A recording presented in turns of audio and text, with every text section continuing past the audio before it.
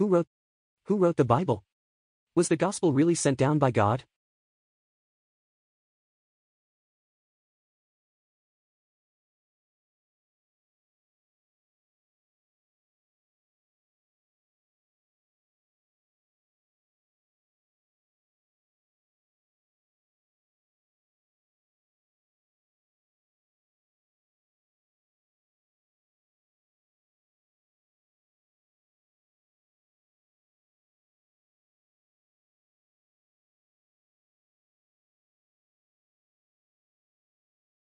Was the gospel really sent down by God? Is Jesus really a God? Is he the Son of God? Many questions bounced up into my mind, urging me to read, search, and investigate. So I opened the Gospel and tried to search for answers in the most popular, widely used and spread street Matthew, Gospel. Who is Jesus' father? The first issue that truly drew my attention was the story of Jesus' birth in the Gospel. The following was written therein. And Jacob begot Joseph the husband of Mary, of whom was born Jesus, who is called Christ. Matthew 1 verse 16. Now the birth of Jesus Christ was on this wise, when as his mother Mary was espoused to Joseph, before they came together, she was found with child of the Holy Ghost. Then Joseph her husband, being a just man, and not willing to make her a public example, was minded to put her away privily. But while he thought on these things, behold, the angel of the Lord appeared unto him in a dream, saying, Joseph, thou son of David, fear not to take unto thee Mary thy wife. For that which is conceived in her is of the Holy Ghost. And she shall bring forth a son, and thou shalt call his name Jesus, for he shall save his people from their sins. Now all this was done, that it might be fulfilled which was spoken of the Lord by the prophet, saying, Behold, a virgin shall be with child, and shall bring forth a son. And they shall call his name Emmanuel, which being interpreted is, God with us. Then Joseph being raised from sleep did as the angel of the Lord had bidden him, and took unto him his wife, and knew her not till she had brought forth her firstborn son. And he called his name Jesus. First of all, it was mentioned that he was the son of Joseph, but afterwards, it was written that he was of the Holy Ghost. Doesn't this contradiction worth thinking and meditation? In the Quran, Allah sent down an independent chapter in which he, may he be glorified and exalted, describes himself. He said, Say, He is Allah, who is, 1, Allah, the eternal refuge, He neither begets nor is born, nor is there to Him any equivalent. Quran.com 112. Say, O Messenger, He is Allah who is alone in being a deity. There is no deity except Him. Say, He is Allah, who is, 1. Alone, without another, indivisible with absolute and permanent unity and distinct from all else. The one and only true deity, unique in His essence, attributes and deeds. He is the Master to whom belongs all sovereignty and perfect, beautiful qualities. The one to whom all creation turn to. Allah, the eternal refuge. He who is absolute, perfect, complete, essential, self-sufficient and sufficient to meet the needs of all creation. The one eternally and constantly required and sought, depended upon by all existence and to whom all matters will ultimately return. The one who did not give birth to anyone, nor did anyone give birth to him. So he has no offspring, may he be glorified, nor any parent. He neither begets nor is born. Nor does he have any equal from his creation. Nor is there to him any equivalent. Quran, Ikhlas, 112:1-4. A God or Son of God. If the Gospel vowed that Jesus was the Son of God, what does the following paragraph mean? Now when Jesus was born in Bethlehem of Judea in the days of Herod the king, behold, there came wise men from the east to Jerusalem, saying, Where is he that is born King of the Jews? For we have seen his star in the east, and are come to worship him. If the Son of God was to be worshipped, how come he was tortured, spit upon, and crucified according to what was written? The Son of God subject to hunger and temptation. Do you imagine that the Son of God would be subject to hunger and temptation by the devil? Why would God let this happen to his beloved and pious Son? Then was Jesus led up of the Spirit into the wilderness to be tempted of the devil. And when he had fasted 40 days and 40 nights, he was afterward an hungered. And when the tempter came to him, he said, If thou be the Son of God, command that these stones be made bread. But he answered and said, It is written, Man shall not live by bread alone, but by every word that proceedeth out of the mouth of God. Then the devil taketh him up into the holy city, and setteth him on a pinnacle of the temple, and saith unto him, If thou be the Son of God, cast thyself down, for it is written, He shall give his angels charge concerning thee, and in their hands they shall bear thee up, lest at any time thou dash thy foot against a stone. Jesus said unto him, It is written again, Thou shalt not tempt the Lord thy God. Again, the devil taketh him up into an exceeding high mountain, and sheweth him all the kingdoms of the world, and the glory of them. And saith unto him, All these things will I give thee, if thou wilt fall down and worship me. Then saith Jesus unto him, Get thee hence, Satan, for it is written, Thou shalt worship the Lord thy God, and him only shalt thou serve. Then the devil leaveth him, and, behold, angels came and ministered unto him. How would a disobedient devil overpower God's Son, take him up to a high mountain, show him the kingdom of the worlds and offer them to him in return for worshipping him? On the other hand, in Islam, the only power Satan would have over a person is to evilly insinuate for him to disobey their God. How come the identity of Jesus was not known to people? And why did he call himself the Son of Man, yet he was the Son of God?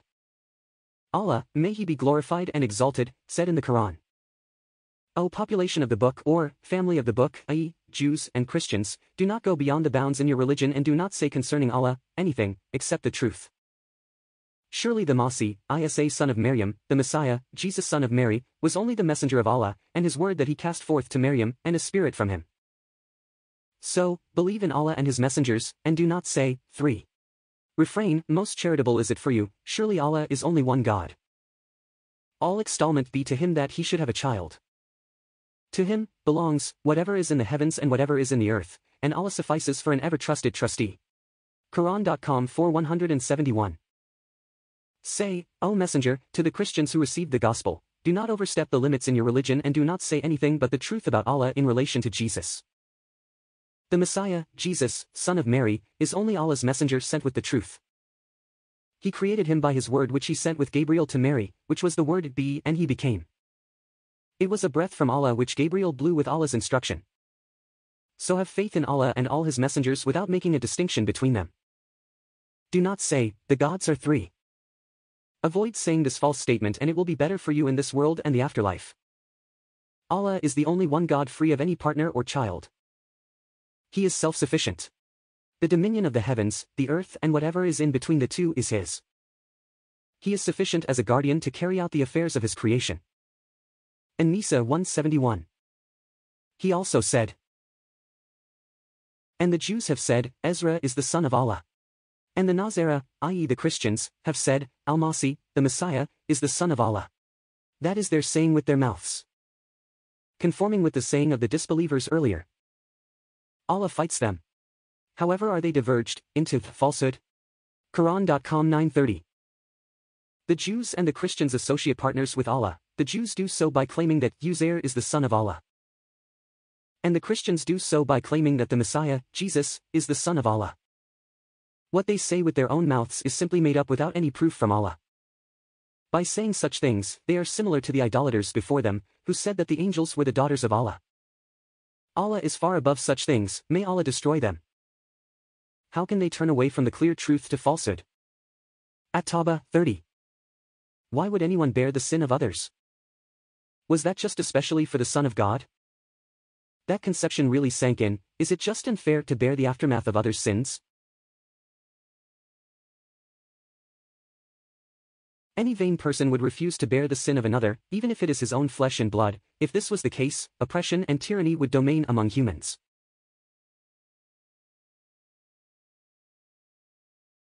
Having this decreed upon his own Son, would subject God to being charged with injustice, tyranny, and cruelness for decreeing such destiny over an innocent person. Especially if it happens to be his own Son. For this is my blood of the New Testament, which is shed for many for the remission of sins. Allah said in the Quran, Surely Allah does not do injustice so much as an atom's weight, and in case it is a fair deed, he will double it and bring from very close to him a magnificent reward. Quran.com 440. Allah is just and does not wrong his creatures in any way. He does not lessen the good they do by the weight of even a tiny particle or dust, and he does not add to their disobedience in any way. Even if only an atom's worth of good is done, he multiplies the reward, from his grace, and through this increase he gives a great reward. An-Nisa 40.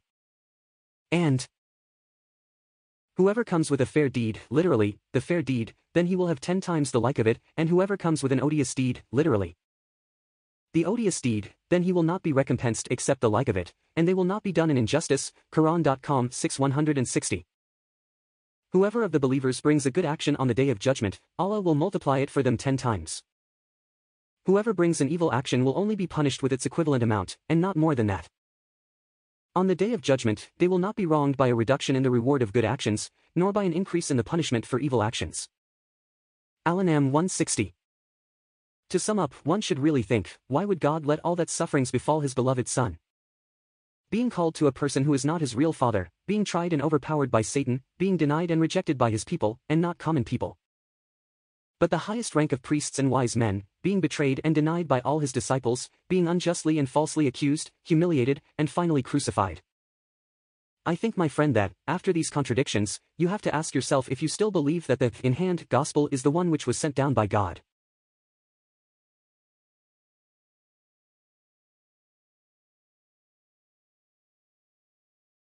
What is a holy? WHO wrote the Bible? What is a holy book? No one has ever said it would be an easy mission to find the right path, but those who search will definitely be guided and they will reach the truth. I'm going to share my own experience that might help you find the righteous way. I've always thought Bible was a holy book, I mean, holy, which came directly from God to people or prophets, a book that was written or delivered word for word by prophets through inspiration. But to my surprise, I found that the Bible was written by 40 writers. You can call them prophets, scholars, or just writers, as we did not know all of them yet, unfortunately. Let's search, who wrote the Bible? The Bible was written over a span of 1,500 years, by 40 writers. Unlike other religious writings, the Bible reads as a factual news account of real events, places, people, and dialogue. Historians and archaeologists have repeatedly confirmed its authenticity. Using the writer's own writing styles and personalities, God shows us who he is and what it's like to know him. History of the Bible, who wrote the Bible? That was not enough for me, so I started searching again. Where did the Bible come from? And then I found this amazing video. Please watch it first before continuing reading. Where did the Bible come from? Shocking facts. In this video, the speaker mentions that writings themselves did not descend from the heavens, neither did the table of content. And after all the books are written and edited, there was still a matter of compiling certain books and excluding others. As if that was not enough to let scholars argue a bit. Translation of Bible have turned out to deliver a lot of falsified info, unless you have a copy of 1600-year-old Codex Sinaiticus and can read the Bible in Greek.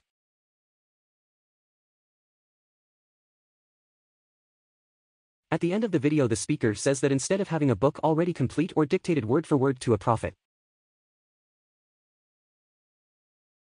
God has inspired us to write the book by our human words, and while the inspiration itself was from God, the work itself was entrusted to us. The truth will set you free. What was mentioned at the end of the video was truly perfect for me. I mean, I have always felt like, this is no way God's words, and after reading and searching, I felt really comforted with the results, as I started feeling that I'm approaching. Moreover, there is over 450 English versions of the Bible. All are translated using different methods and from entirely different manuscript. Thousands of manuscripts disagreeing with each other wildly in what verses and even books they contain. Different translations teach entirely different things in places. Some often leaving out entire chapters and verses or containing footnotes warning of possible error due to uncertainty about the reliability of the numerous manuscripts. And to add more, Christians had denied access to their Bible for 1,000 years, however we are not arguing those claims now. Another search. I started searching for Islam and Quran this time. And I was amused that they still have the Arabic version, the original version of Quran. Unlike the Bible that we don't have the original version of it, at least I do not. If you found a one, please do not hesitate showing it. And having the original copy of anything makes life way easier, as you always have a reference to all the translations if you doubted anything. The uniqueness of the Quran. The Quran is unique because it is the only revealed book that exists today in the precise form and content in which it was originally revealed. Furthermore, it was actively recorded during the time the religion was being established. The origin or the Quran. The Prophet Muhammad disseminated the Quran in a piecemeal and gradual manner from AD 610 to 632, the year in which he passed away. The evidence indicates that he recited the text and scribes wrote down what they heard. The origin or the Quran. So the Quran was written over a span of 22 to 23 years. During the life of the Prophet Muhammad, where no one else received the revelation except him, with the exact same language being used today. That means when you are reading Quran, it is like you are listening to what exactly Allah says to the whole world. That does not mean that Quran is not translated to other languages. It is, of course. However, if there is any misconception, you can always search for an Arabic tongue person to solve it with you. Check it yourself. So, you have an original copy of Quran, with no contradicting verses. One prophet who carried it along 23 years, the wisely used language, the evidences of all the previous nations. The sequence and main message of the oneness of Allah were more than enough for me to reach the truth and to know that there is no God but Allah. Muhammad, peace and blessing of Allah be upon him, is Allah's prophet, and Jesus is Allah's prophet, peace be upon him. Do not waste your time. You have a book that is directly from God. Give it a try and read it wisely. I will leave you now with two audios. The first one is for Bible recitation in Hebrew, with vocals singing in the background, and the other one is for Quran. Just hear both of them with your heart and you will find the difference. Bible in Hebrew. Quran in Arabic.